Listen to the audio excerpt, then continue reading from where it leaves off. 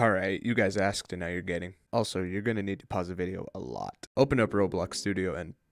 what the heck? Open up Studio and head over to Code's Otaku Cutscene Editor. If you don't have this, what the heck are you even doing? Name your cutscene and then make a super cool one like this one that I totally did not just make in like 0.3 seconds. Play the cutscene one time and look at the playback time. Make sure to remember this for later. Once you're ready, hit generate script and open up the music and delete the sound ID and set the volume to 0. Click play on character added and set it to false. Open the cutscene GUI, open the button properties and set visible to false. Now open the starter GUI and insert a screen GUI, and in that insert a frame. You can make this frame whatever color you want your fade to be. Scale it to be the size of the screen. Drag it down and make it taller on the top, then drag it back up. This is where it gets fun. Add a script into the frame. If you just want the script and don't really want to learn, it's in the comments. If you want to learn, follow along as I go. I'll be explaining what I'm doing. I'm going to detect that the part was touched, and then I'm going to actually locate the humanoid that touched the part. Then I'm going to continue with the debound script. Make sure to add the dead parts of the script because it's very important. Then I'm going to use the player GUI so that way this only goes out to the local player and not everybody in the server.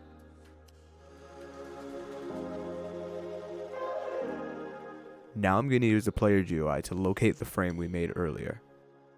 Now I'm going to start to actually make it fade away.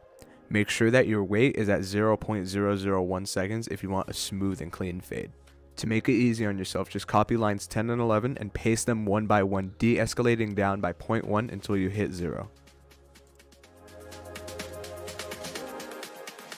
Once you hit 0, add a wait for 1 second and then make deb equal false. Now let's actually test it to see if we're doing it right. Oh, I am. I didn't actually think I was doing it right. Now add a wait for 1 second and do the exact same thing but going up from 0.1 to 1.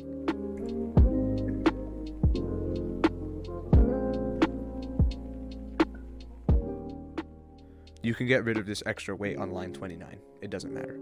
Remember how I told you to remember how long the playback time is? Add a wait on line 48 and make it however long your playback time is, minus 1 second. Mine was 15.3, so I'll put 14.3. Then copy lines 9 through 47 and paste them under the wait. Now head over to the starter player scripts and open the cutscene script properties. Click play on part touched and click value. Then click the part that you want to be the trigger. Then open the cutscene script and find line 109 and add a wait for 1 second. Now you can go ahead and open it up and just give it a test.